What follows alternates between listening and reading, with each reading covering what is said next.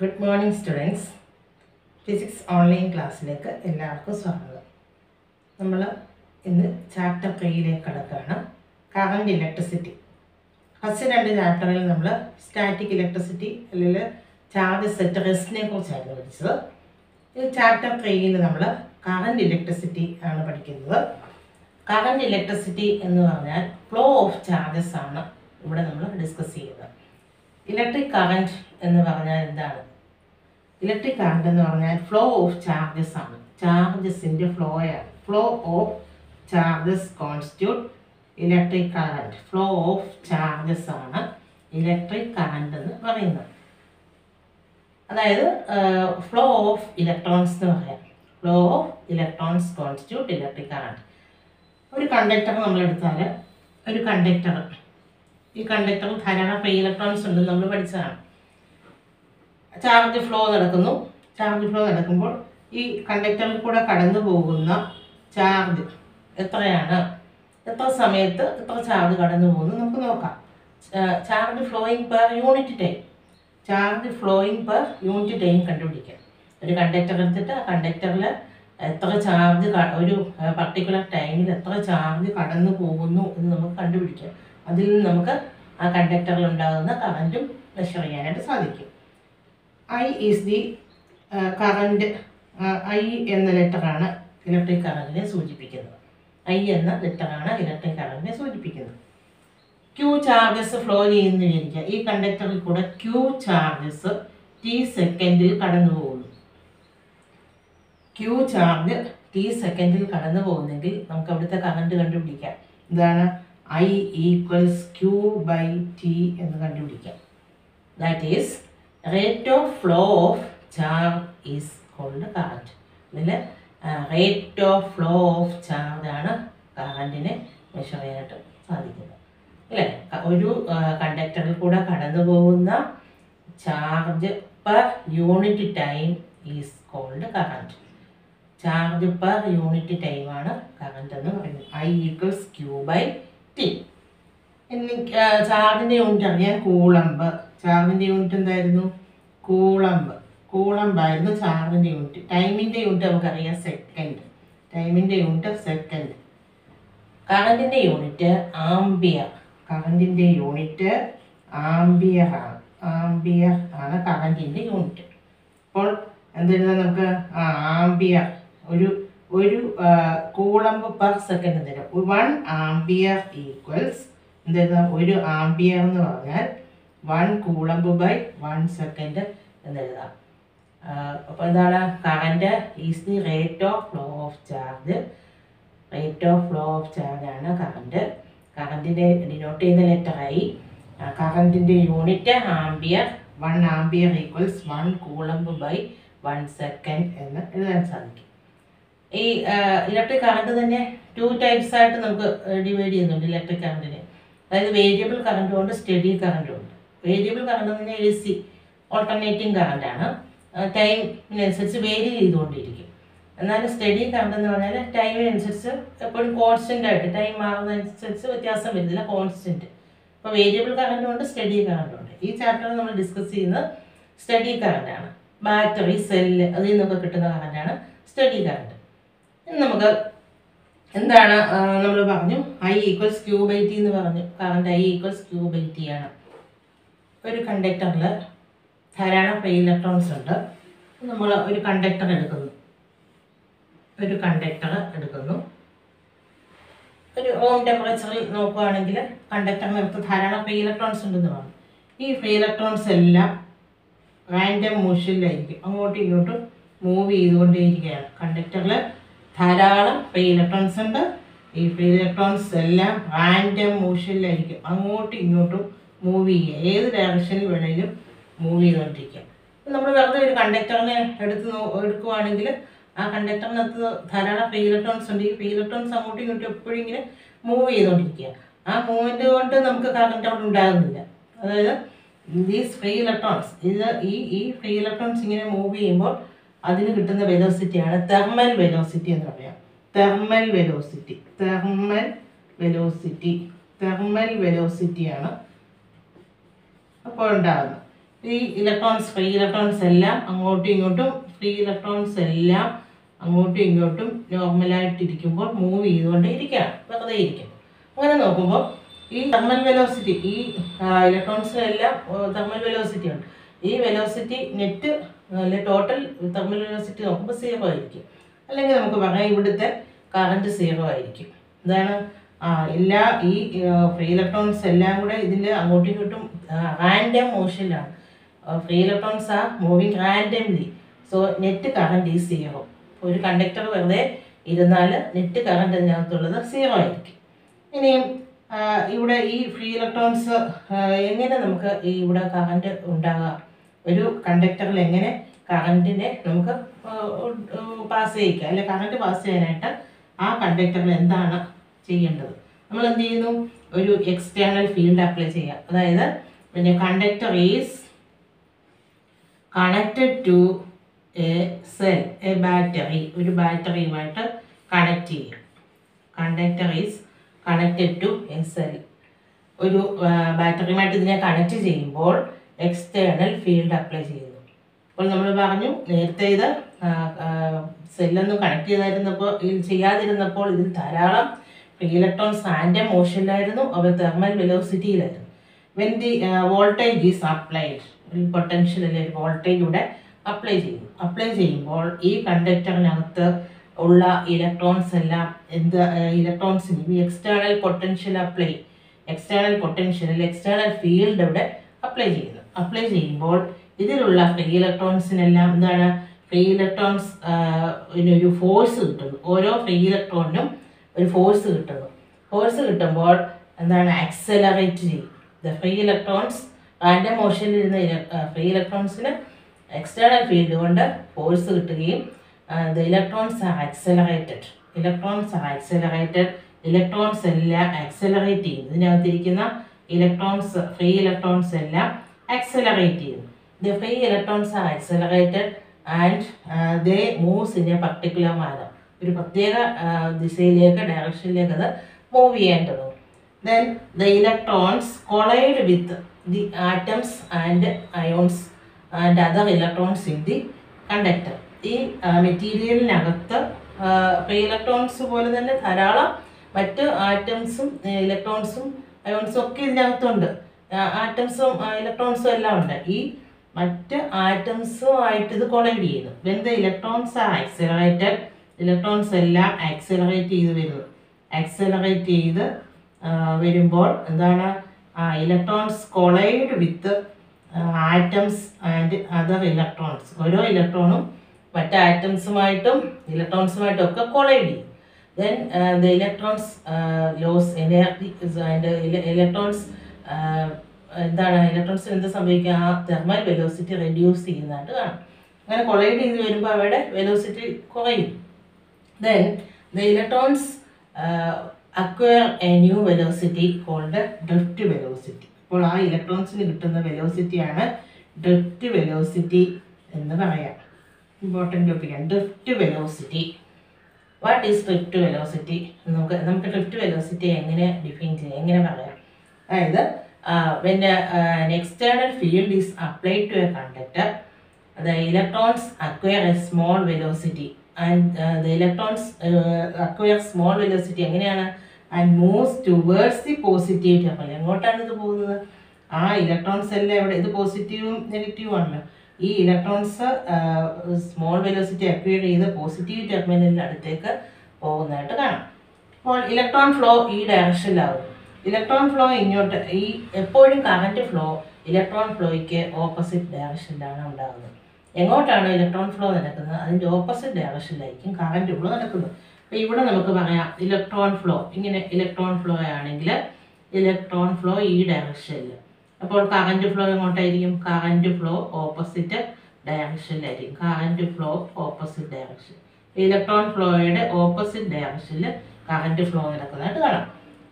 ഇവിടെ ഈ electrons positive ടെർമിനലിൻ്റെ അടുത്തേക്ക് ഡ്രിഫ്റ്റ് ചെയ്ത് പോകുന്നു. അപ്പോൾ അവിടെ ഉണ്ടാകുന്ന ഇതെന്ന് പറയുന്നത് എന്താണ്? Thermal velocity changes to drift velocity. Thermal വെലോസിറ്റിയിലിരുന്ന electrons എല്ലാം ഡ്രിഫ്റ്റ് വെലോസിറ്റിയിലേക്ക് മാറും. എന്തുകൊണ്ടാണ് അങ്ങനെ വന്നത്? എക്സ്റ്റേണൽ ഫീൽഡ് അപ്ലൈ ചെയ്തപ്പോഴാണ്. ആ ഒരു പൊട്ടൻഷ്യൽ കൊണ്ടല്ലേ ആ വോൾട്ടേജ് അങ്ങോട്ട് ചെല്ലുന്നതുകൊണ്ടാണ്, വോൾട്ടേജിൻ്റെ ഇഫക്റ്റ് കൊണ്ടാണ് ഇത് വരുന്നത്. എന്താണ് ഡ്രിഫ്റ്റ് വെലോസിറ്റി? ഇങ്ങനെ ഓരോ ഇലക്ട്രോണിനും കിട്ടുന്ന ആവറേജ് വെലോസിറ്റി ആണ്. Average velocity acquired by the electron due to the action of external field. എന്താണ് പറയാൻ നമുക്ക് സാധിക്കുന്നത്? ഡ്രിഫ്റ്റ് വെലോസിറ്റി എന്ന് പറയുന്നത് എന്താണ്? Average velocity acquired by the electron under the electric field. ഒരു ഇലക്ട്രിക് ഫീൽഡിൻ്റെ സാന്നിധ്യം കൊണ്ട് ഇലക്ട്രോൺസിന് കിട്ടുന്ന വെലോസിറ്റിയാണ് ഡ്രിഫ്റ്റ് വെലോസിറ്റി. എന്താണ് ഡ്രിഫ്റ്റ് വെലോസിറ്റി നമുക്ക് പറയാൻ സാധിക്കുന്നത്? Drift velocity is the velocity, average velocity acquired by the electron under electric field. ഈ ഡ്രിഫ്റ്റ് വെലോസിറ്റി നമുക്ക് Vd എന്ന ലെറ്റർ സൂചിപ്പിക്കാം. Drift velocity is Vd. ഇനി ഡ്രിഫ്റ്റ് വെലോസിറ്റിയെ നമുക്ക് എന്താണ് ഇവിടെ നമ്മൾ പറഞ്ഞു, ഇവിടെ ഈ ഇലക്ട്രോൺസ് എല്ലാം ആറ്റംസുമായിട്ട് കൊളൈഡ് ചെയ്തെന്ന് പറയുന്നത് അല്ലേ, അല്ലെങ്കിൽ മറ്റ് ഇലക്ട്രോൺസുമായിട്ടൊക്കെ കൊളൈഡ് ചെയ്താണ് അതിൻ്റെ വെലോസിറ്റി ഡ്രിഫ്റ്റ് വെലോസിറ്റിയിലേക്ക് മാറുന്നത്. കൊളൈഡ് ചെയ്ത് എന്താ ആദ്യം എക്സ്റ്റേണൽ ഫീൽഡ് കൊടുക്കുമ്പോൾ ഫോഴ്സ് ഉണ്ടാവുകയും ആക്സിലറേറ്റ് ചെയ്യുകയും എന്ത് ചെയ്യുന്നത്, ആക്സിലറേറ്റ് ചെയ്യുമ്പോൾ കൊളീഷൻസ് നടക്കുകയും സ്മോൾ വെലോസിറ്റി അക്വയർ ചെയ്യുകയും ചെയ്യും. അതാണ് ഡ്രിഫ്റ്റ് വെലോസിറ്റി എന്ന് പറയുന്നത്. അപ്പോൾ ഇവിടെ നമുക്ക് ഡ്രിഫ്റ്റ് ഓഫ് ഇലക്ട്രോൺസ് ഇങ്ങനെ ആണ്, ഇലക്ട്രോൺസിൻ്റെ ഡ്രിഫ്റ്റ് ഇങ്ങനെയാണ്. ഇപ്പോൾ കറണ്ട് എങ്ങോട്ടാകും? കറണ്ട് ഈ ഓപ്പോസിറ്റ് ഡയറക്ഷനിലേക്കായിരിക്കും കറണ്ട് പോകുന്നത്. Drift of ഇലക്ട്രോൺസിന് opposite. അപ്പോൾ ഇലക്ട്രോൺ ഫ്ലോയ്ക്ക് ഓപ്പോസിറ്റാണ് കറണ്ട് ഫ്ലോ നടക്കുന്നത്. അതുപോലെ തന്നെ ഈ ഇലക്ട്രോൺസ് നമ്മൾ പറഞ്ഞു, ഇലക്ട്രോൺസ് എപ്പോഴും എന്താണ് കൊളൈഡ് ചെയ്യുന്നു. ഒരു കൊളീഷൻ, അടുത്ത കൊളീഷൻ, പിന്നെ ഒരു കൊളീഷൻ, പിന്നെ ഒരു കൊളീഷൻ, ഇങ്ങനെ കൊളൈഡ് ചെയ്തുകൊണ്ടേ ഇരിക്കുകയാണ്. വേറൊരു കൊളീഷൻ, ഇങ്ങനെ ഇലക്ട്രോൺസ് ഒരു collision, first collision, second collision, third collision, ഇങ്ങനെ കൊളൈഡ് ചെയ്തുകൊണ്ടിരിക്കുക. കൊളൈഡ് ചെയ്യുന്നതിനിടയ്ക്ക് ടൈം ഇൻ്റർവൽ ഉണ്ട്. അപ്പോൾ ഈ ടൈം ഇൻ്റർവൽ എന്ന് പറയാൻ നല്ല average time between two successive collisions is called relaxation time. രണ്ട് സക്സസീവ് ഇവിടെ ഒരു കൊളീഷൻ, ഇവിടെ ഒരു കൊളീഷൻ, ഈ രണ്ട് കൊളീഷൻ ഇടയ്ക്ക് ഉണ്ടാകുന്ന ടൈം ഇൻ്റർവലിനെയാണ് റിലാക്സേഷൻ ടൈം എന്ന് പറയാം. Relaxation time is the average time between two successive collisions. Electrons ഇതിനകത്ത് കണ്ടക്ടറിനകത്ത് എപ്പോഴും കൊളൈഡ് ചെയ്തുകൊണ്ടിരിക്കുന്നു.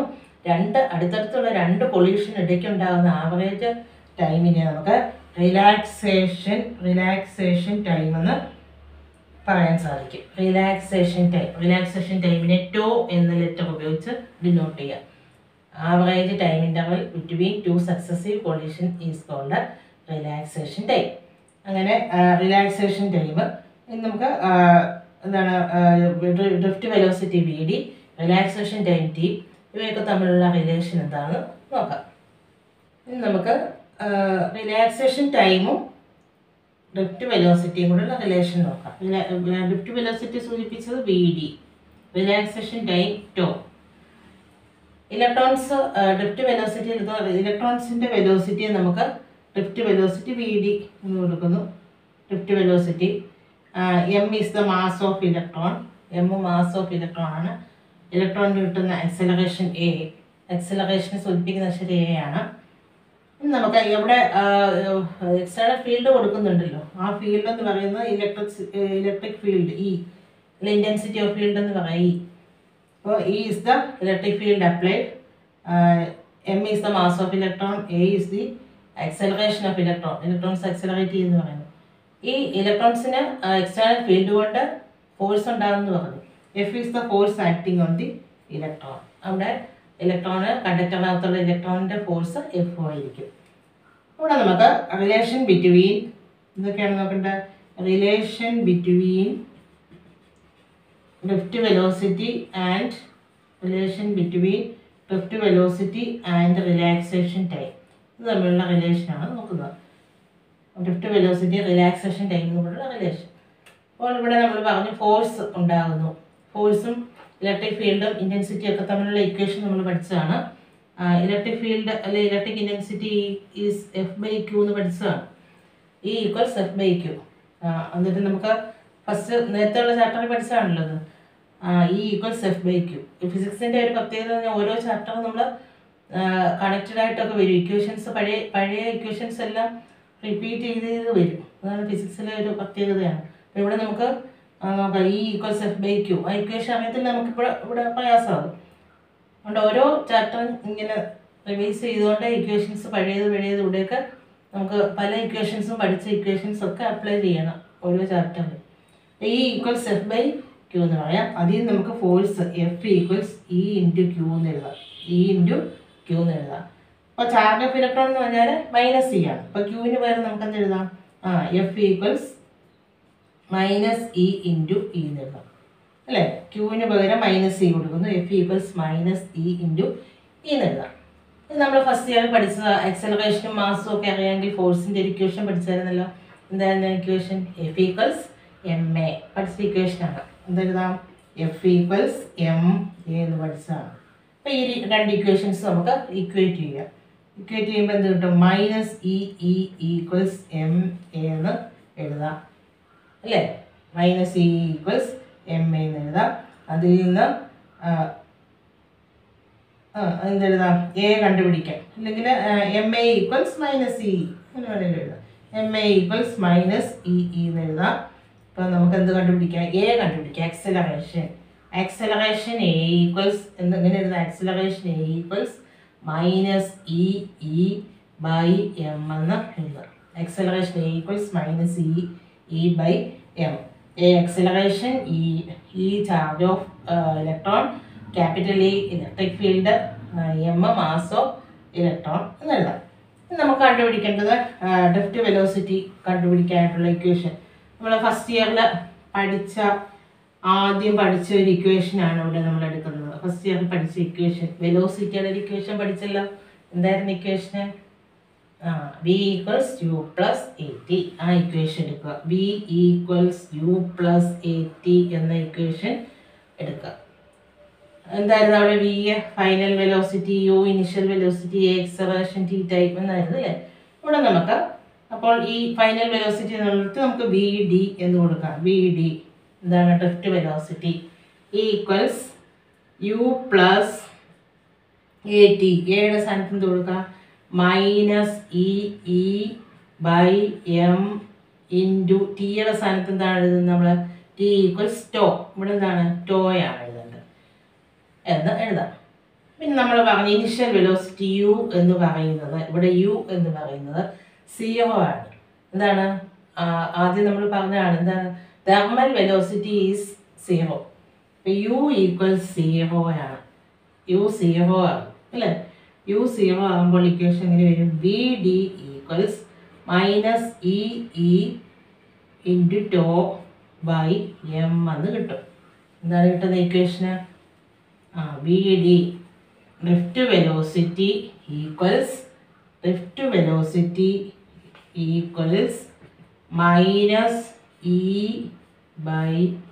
-E/m × τ എന്ന് കിട്ടുന്നു.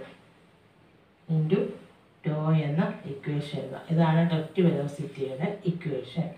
Drift വെലോസിറ്റിയുടെ equation VD = -EE × τ/m എന്ന് എഴുതാം. Relation between electric current and drift velocity. Electric കറണ്ടും ഡ്രിഫ്റ്റ് വെലോസിറ്റിയും കൂടെയുള്ള റിലേഷൻ എന്താണെന്ന് നമുക്ക് നോക്കാം. Relation between electric current and drift velocity. അപ്പോൾ ഡ്രിഫ്റ്റ് വെലോസിറ്റി നമ്മൾ പറഞ്ഞു എന്താണെന്ന് പറഞ്ഞു. ഇവിടെ നമ്മൾ ഒരു കണ്ടക്ടർ എടുത്താൽ ഒരു കണ്ടക്ടറിൽ ഏരിയ എയും ഇലക്ട്രിക് ഫീൽഡ് അപ്ലൈ ചെയ്യുന്നത് E, അതിലുണ്ടാകുന്ന ഇലക്ട്രോൺസിൻ്റെ എണ്ണം അനുസരിച്ച് ചാർജ് എത്ര കണ്ടുപിടിക്കാം. N ഇലക്ട്രോൺസ് ഫ്ലോ ചെയ്യുന്നെങ്കിൽ നമുക്ക് എന്ത് കൊടുക്കാം? NE എന്ന് ചാർജ് കൊടുക്കാം. ഇതിൽ കൂടെ ഫ്ലോ ചെയ്യുന്ന ഇലക്ട്രോൺസിൻ്റെ എണ്ണം വെച്ച് ആകെ ചാർജ് NE എന്ന് കൊടുക്കാം. അങ്ങനെ A ഏരിയ ആണെങ്കിൽ ഡ്രിഫ്റ്റ് വെലോസിറ്റി VD ആണെങ്കിൽ വോളിയം നമുക്ക് കണ്ടുപിടിക്കാം A × VD. അതിനനുസരിച്ച് ചാർജ് ഫ്ലോയിങ് കണ്ടുപിടിക്കാം. Charge flowing per unit time, അതായത് ഈ കണ്ടക്ടറിൽ കൂടെ കടന്നു പോകുന്ന ചാർജ് പെർ യൂണിറ്റ് ടൈം കണ്ടുപിടിക്കാം. A ഏരിയയെ VD എന്ന് പറയുന്നത് ഡ്രിഫ്റ്റ് വെലോസിറ്റി ആണെങ്കിൽ N number of electrons pass ചെയ്യുന്നെങ്കിൽ നമുക്ക് എഴുതാം charge flowing in unit time = ABD × N × E എന്ന് എഴുതാം. A area, VD relative velocity, N number of electrons, E charge of electrons. Charge flowing per unit time. ഈ കണ്ടക്ടറിൽ കൂടെ കടന്നു പോകുന്ന charge per unit ടൈമാണ് എഴുതുന്നത്. അപ്പോൾ നമുക്ക് കറണ്ട് എന്ന് പറയുന്നത് എന്താണ്? കറണ്ട് I equals Q/T എന്ന് പറഞ്ഞാൽ I equals Q/T ആണ്. അതിൽ നിന്ന് നമുക്ക് എഴുതാം ചാർജ് പെർ യൂണിറ്റ് ടൈം. എന്നിട്ട് നമുക്ക് എന്ത് എഴുതാം? കറണ്ട് I equals എന്താണ് NEAVD എന്ന് എഴുതാം. N ഇലക്ട്രോൺസ് ഈ charge A area VD relative velocity I equals NE A into VD N into E into A into VD എന്ന് എഴുതാൻ സാധിക്കും. അതിൽ നമുക്ക് കറൻറ്റും ഡ്രിഫ്റ്റ് വെലോസിറ്റിയും കൂടെയുള്ള റിലേഷൻ എന്താണെന്ന് നമുക്ക് മനസ്സിലാവും. I equals NEAVD എന്ന് പറയുന്നതാണ് കറൻറ്റും ഡ്രിഫ്റ്റ് വെലോസിറ്റിയും കൂടെയുള്ള റിലേഷൻ. ഇനി നമുക്ക് current density കണ്ടുപിടിക്കാമല്ലോ. Current density J equals I/A ആണ്. J equals I/A. അതുകൊണ്ട് നമുക്ക് എന്ത് എഴുതാം? ഇവിടുത്തെ കറണ്ട് ഡെൻസിറ്റിയുടെ ഇക്വേഷൻ എങ്ങനെ എഴുതാം? Current density J equals I/A equals എന്തെഴുതാം? N into E into A into VD divided by A എന്ന് എഴുതാം. A പറ്റിയാൽ current density J equals NEVD എന്ന് കിട്ടും. Number of ഇലക്ട്രോൺസിൻ്റെ charge of ഇലക്ട്രോൺസിൻ്റെ drift velocity current density കിട്ടും. ഇനി നമുക്ക് ഇപ്പോൾ നമ്മൾ ഡ്രിഫ്റ്റ് വെലോസിറ്റി പറഞ്ഞു. ഡ്രിഫ്റ്റ് വെലോസിറ്റിയും കറൻറ്റും തമ്മിലുള്ള റിലേഷൻ എന്താണെന്ന് പറഞ്ഞു. നമുക്ക് ഇതിലുണ്ടാകുന്ന മൊബിലിറ്റി എത്രയാണ്? കണ്ടക്ടറിൻ്റെ മൊബിലിറ്റി എന്താണെന്ന് നോക്കാം. മൊബിലിറ്റി എന്ന് പറഞ്ഞാൽ നമുക്ക് പറയാം magnitude of drift velocity per unit ഫീൽഡിനനുസരിച്ച്, അതായത് ഡ്രിഫ്റ്റ് വെലോസിറ്റിയുടെ മാഗ്നിറ്റ്യൂഡിനെ ആ ഇലക്ട്രിക് ഫീൽഡ് കൊണ്ട് ഡിവൈഡ് ചെയ്താൽ magnitude of drift velocity per unit field is called mobility. അതിനെയാണ് മൊബിലിറ്റി എന്ന് പറയുന്നത്. മൊബിലിറ്റി എന്ന് പറഞ്ഞാൽ എന്ത് എഴുതാം? Drift velocity per unit field. ആ കണ്ടക്ടറിലുണ്ടാകുന്ന ഡ്രിഫ്റ്റ് വെലോസിറ്റി അവിടെ അപ്ലൈ ചെയ്യുന്ന യൂണിറ്റ് ഫീൽഡുമായിട്ട് ഡിവൈഡ് ചെയ്യും. പെർ യൂണിറ്റ് ഫീൽഡാണ് മൊബിലിറ്റി എന്ന് സൂചിപ്പിക്കുക. മൊബിലിറ്റി മ്യൂ എന്ന് കൊടുക്കാം. മൊബിലിറ്റിയെ മ്യൂ എന്ന അക്ഷരം എഴുതാവുന്നതാണ്. അതിൽ നമുക്ക് ഡ്രിഫ്റ്റ് വെലോസിറ്റി മ്യൂ കണ്ടുപിടിക്കാമല്ലോ. അങ്ങനെ ഡ്രിഫ്റ്റ് വെലോസിറ്റിയുടെ ഇക്വേഷൻ എന്തായിരുന്നു? മ്യൂ ഈക്വൽസ് VD/E എന്നല്ലേ പറഞ്ഞു. അപ്പോൾ നമുക്ക് എഴുതാം മൈനസ്, ഇവിടെ മാഗ്നിറ്റ്യൂഡ് ആയതുകൊണ്ട് മൈനസ് വേണ്ട, E/M ഇൻറ്റു ടോ ആയിരുന്നല്ലോ ഡ്രിഫ്റ്റ് വെലോസിറ്റി ബൈ E കൊടുക്കും. എന്താണ്? ഇയും ക്യാൻസൽ ചെയ്താൽ ഇത് കിട്ടും E/M എന്ന് കിട്ടും. Mu equals mobility equals E/M എന്ന് എഴുതാൻ സാധിക്കും. Magnitude of drift velocity per unit ഫീൽഡാണ് മൊബിലിറ്റി എന്ന് പറയുന്നത്. ഇത്രയും ടേംസാണ് നമ്മൾ പഠിച്ചത്. എന്തൊക്കെയായിരുന്നു? എന്താണ് കറണ്ടിൻ്റെ equation? I equals Q/T, rate of flow of charge ആണ്. ഡ്രിഫ്റ്റ് വെലോസിറ്റി എന്താണ്? Average velocity acquired by electron under electric field. VD എന്ന് ലെറ്റർ സൂചിപ്പിക്കുന്നു. പിന്നെ കണ്ടുപിടിച്ച ഇക്വേഷൻ എന്താണ്? ഇക്വേഷൻ കണ്ടുപിടിച്ച് ഡ്രിഫ്റ്റ് വെലോസിറ്റിയും എന്താണ് റിലാക്സേഷൻ ടൈം കൂടെയുള്ള റിലേഷൻ കണ്ടുപിടിച്ച് VD equals -EE/M into to എന്ന് കണ്ടുപിടിച്ചു. എന്താണ് to? Relaxation time. Relaxation time is the average time between 2 successive positions ആയിരുന്നു. പിന്നെ മൊബിലിറ്റി. ഇത്രയും കാര്യങ്ങളാണ് നമ്മൾ പഠിച്ചത്. എല്ലാവർക്കും നന്ദി.